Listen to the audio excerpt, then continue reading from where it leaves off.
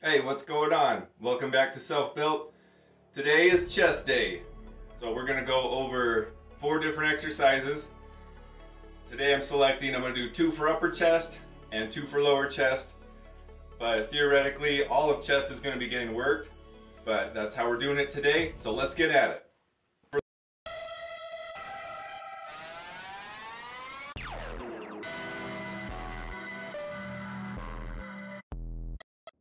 Here's the setup for the first chest exercise. It's an inclined dumbbell press, but this is with your adjustable dumbbells.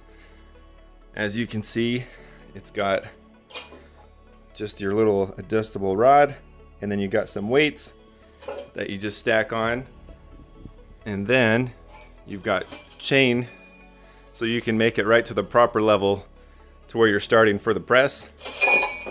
Now, my biggest tip is to start really light, just because you use a ton of stability muscles to get this to go properly, which you'll see.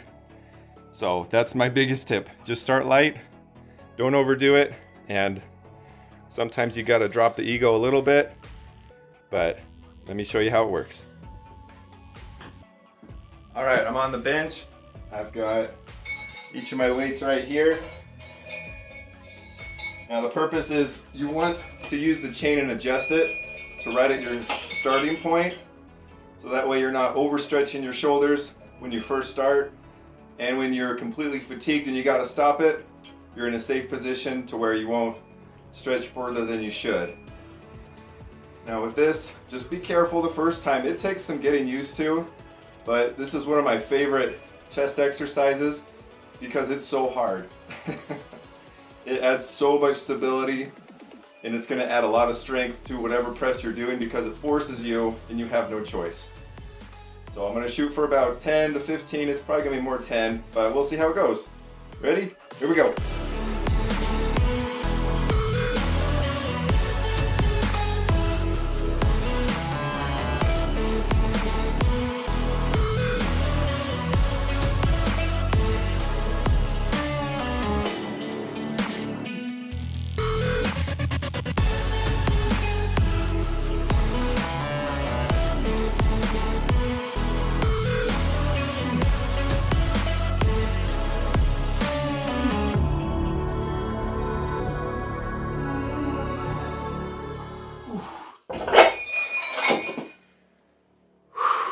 It's a good one. Give it a try. Try to get 3 to 4 working sets, and it just kills that upper chest. All right, now when you're done with that, you're gonna feel incredibly full upstairs on that chest. Exercise number 2 is low pulley incline fly. And to demonstrate this, you don't need much weight either. I like to get a really good stretch on this. So I'll just have my arm way back here. You can kind of feel it out. I'm gonna be a little bit leaning, so my movement range is gonna be more of a fly motion instead of me sitting straight up. Just feel it out, see what feels best for you. And what I like to do is, when you get it up, squeeze, and I'll also be touching the top of my pec.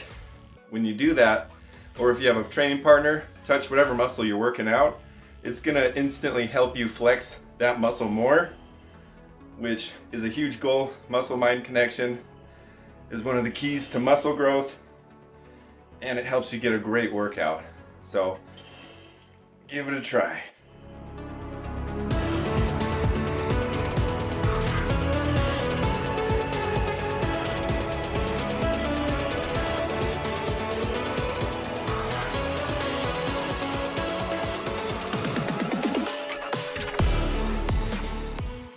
Alright, next side. It's all the same idea, except you're just doing it on the left side. You can make fine-tune adjustments because you want to get most of the chest. You'll feel a little shoulder, but if you start to feel more shoulder than chest, then adjust your position.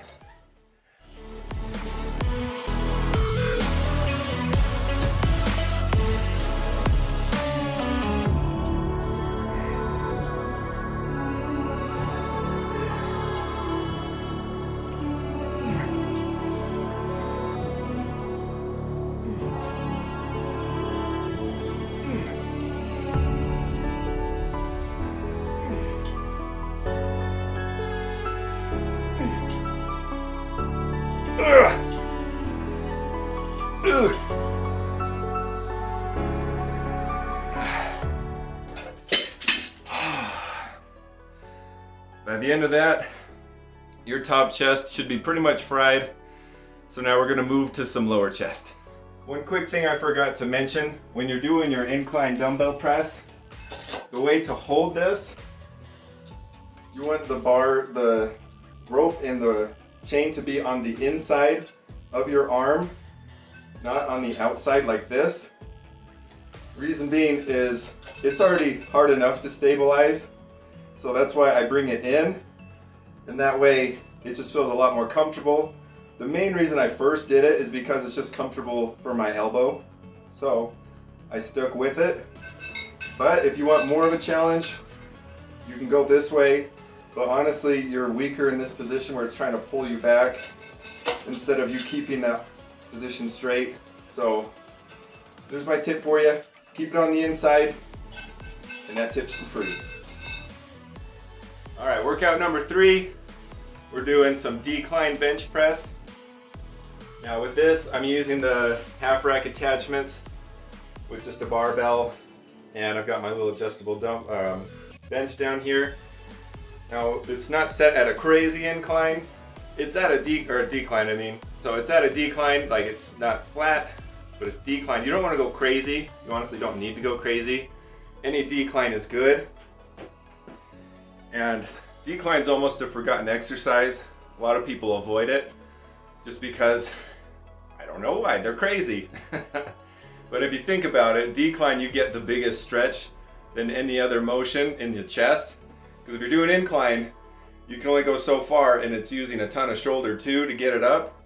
With flat, you can only go back so far just because your chest gets in the way. When you're doing decline, you get to start at that bottom motion and you're coming all the way up. So you can see there's a lot more stretch to the chest, and that's not just a lower chest exercise. Just give it a try. You'll feel your whole chest getting activated. So it's a good one. Not a lot of people do it much anymore. A lot of people just think it's an ego exercise because yes, you are stronger in a position pushing down, but don't do ego lifting. You want to go slow, controlled. You want to squeeze at the top, get a good stretch at the bottom, and it's a killer workout. So give it a shot. Let me show you.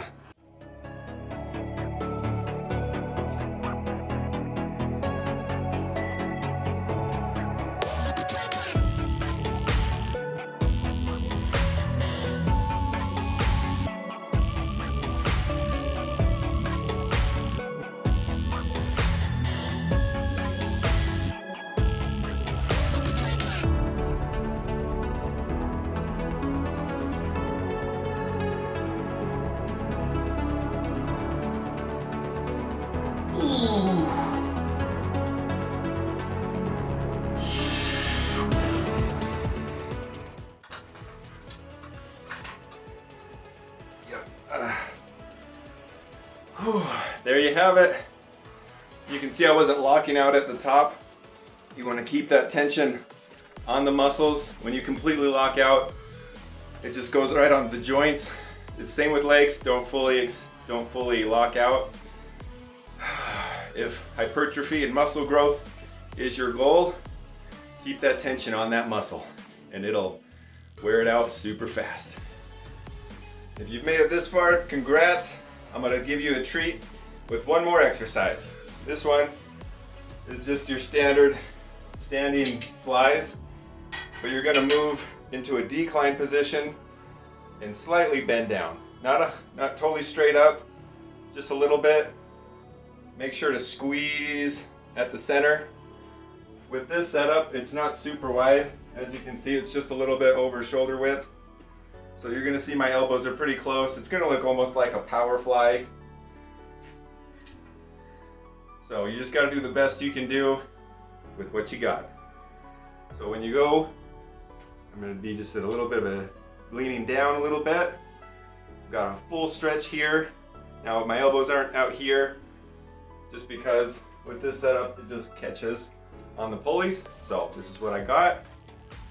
And then when you go down, you just want to make sure you keep your hands together. Even though I can't go closer, you can still squeeze and make it much harder. Keep that tension on the muscle. and you don't need nearly as much weight when you're trying to make the weight as hard as possible like this.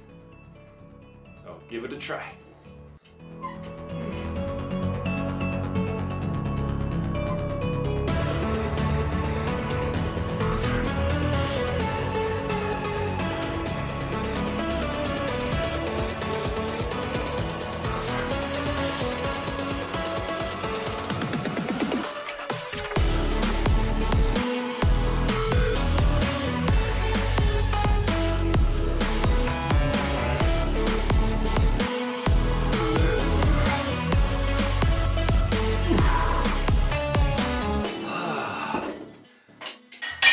Now another tip is when you're fatiguing, don't pull your shoulders into it to do it.